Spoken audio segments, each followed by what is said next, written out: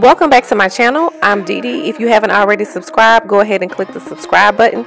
So today's video is just going to be a really quick mini tutorial on how I refresh my wash and goes. Now the products that I use to refresh my twist out is a little different than my wash and go, but the only two products I use to refresh my wash and goes are water and just a little bit of Eco Styler gel.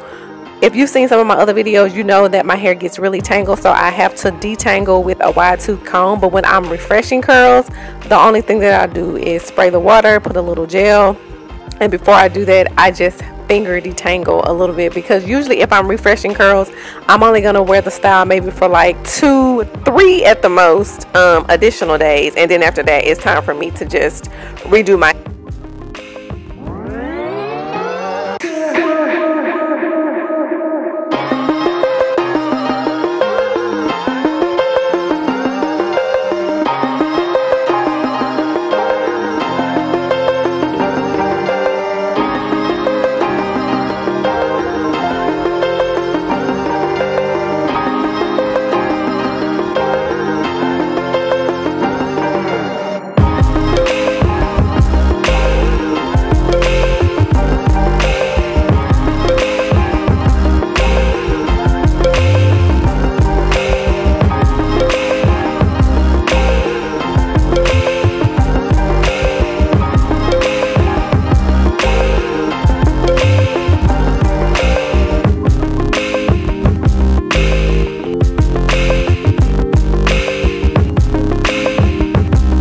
So the next day my hair was really big and fluffy.